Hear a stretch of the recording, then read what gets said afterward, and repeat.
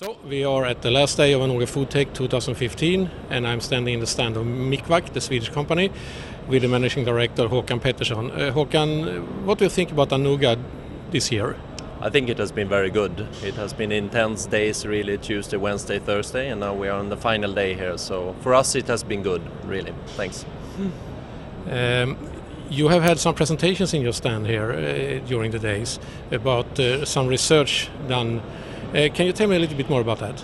Exactly. We had actually two presentations during 2 of the days, and we had institutes, so external parties presenting for us. One of them was from Swedish Institute SEEK, Birgitta Råholt, who made a presentation about all the advantages of microwave technology. And the second one was Dorothy Kregel at the Keen Lebensmittel Institute in Germany, who had made a quite comprehensive study comparing microwave technology and retort or autoclave technology. And the results are very, very good for microwave. Operational cost, less than 1/3 of autoclave. Nutrition value much higher for microwave. And last but not least, also the CO2 or the environmental profile is dramatically lower for companies using microwave technology. So we feel that really microwave technology is something for the future in the industry. Maybe it could be a good idea that you explain very briefly your technique for those who don't know it. Okay, very good. What we're doing is that we could have a tray or we can have a bag, and we put raw ingredients into the tray. And then we make a hole in a film and we apply our patented valve, the Micvac valve, and we seal that package of that container. And then it goes into the industrial microwave oven where you actually cook and pasteurize the product inside the package. Steam is building up, valve is opening, and the oxygen is released through the valve. So we have a super fast heating. A ready meal might be 7-8 minutes cooking time, and after that the valve is closing, creating a vacuum so there is no air in the product.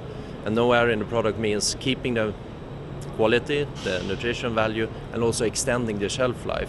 So our customers, for example, they are labeling between 35 and 60 days shelf life without any preservatives for a chilled ready meal.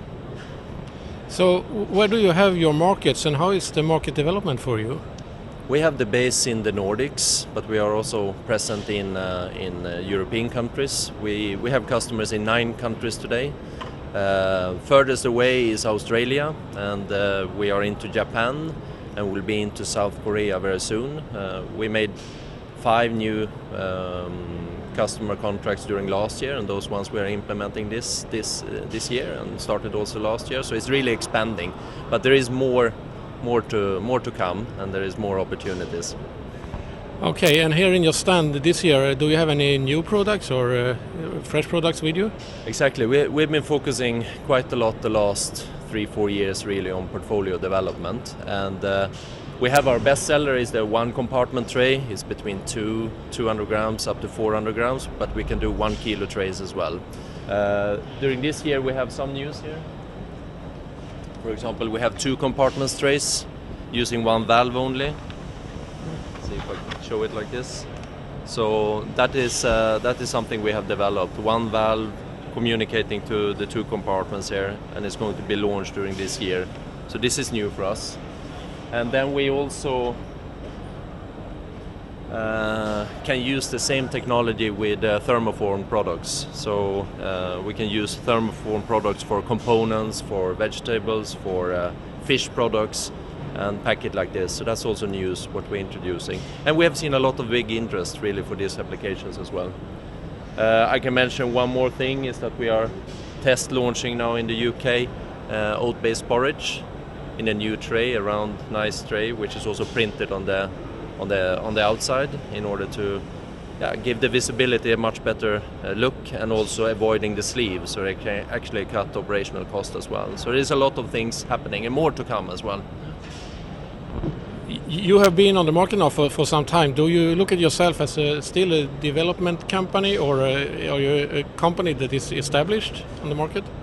We are proud to say that we are truly an innovative company, but we are even prouder to say that it's being industrialized. So it's really taking place. It works in the different markets. We will always be an innovation company who develops new things, but the core is already industrialized and is out there to be used. In many markets, even though we have had it for a few years, it will be new in the new market, so it's going to be treated as innovations for sure. And is there any market that is of extra special interest for you? We're actually we're kind of focusing on the European markets, and then Japan, South Korea, Southeast Asia, together with our partner Dai Nippon Printing, and North America and Americas with our partner the Bemis Group. So those are the strategic focus when it comes to our actions and resources. In Europe, we actually, at the moment, we are looking for strengthening the organization with more salespeople in Germany and also in France.